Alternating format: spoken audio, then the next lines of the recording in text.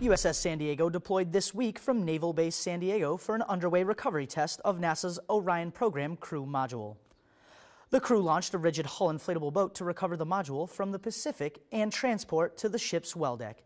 This test was the first at-sea recovery of the crew module. Getting to your online Navy training is now even easier. You can now access your e-learning courses directly without going to NKO. The courses through the direct link are more interactive to help entertain while you learn. You'll still need your Common Access card to log on to e-learning. Use the direct link to log in and access the My Learning and Course Catalog tabs. Read more about these stories at Navy.mil. From All Hands Update, thanks for watching.